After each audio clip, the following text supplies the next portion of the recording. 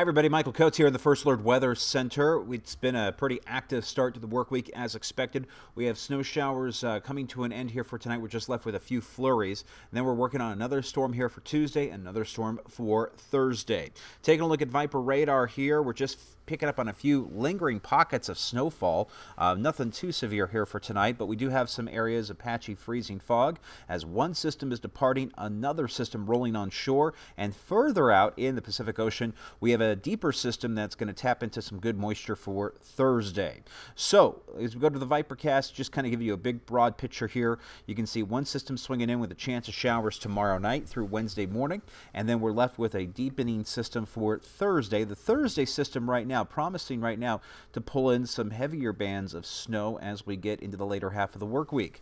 For tonight on that Vipercast, we have areas of freezing fog. From the fog, you might get a few flurries, couple flakes, snow showers with us here tomorrow morning and midday, but nothing too crazy, or we're not expected to see a lot of accumulating snow here for tomorrow morning. But as we go into the afternoon, we'll pick up on some heavier bands of snow starting around 4 o'clock into our local mountains and also in areas of the upper valley. And then we'll see more of the snow showers filling in around 8, 9 o'clock tomorrow night. That's going to continue overnight into Wednesday morning. Then we'll have some snow to get us started for Wednesday morning. Then Wednesday night, we're starting to see that wet weather approach from the west. We're going to see some heavier bands of snow rolling in here for Thursday, Thursday morning, Thursday midday.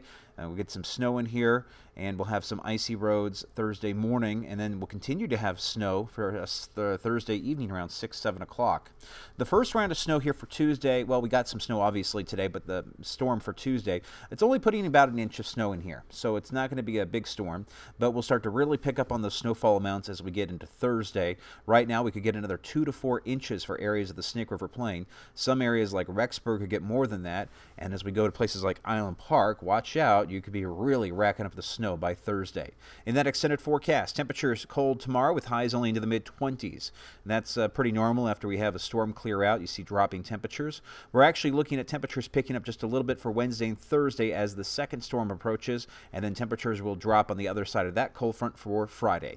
More weather for you tonight at 5, 5:30, and 6 on Channel 8 and 3. Also later tonight at 10 o'clock live on 8. We will see you then. Bye for now.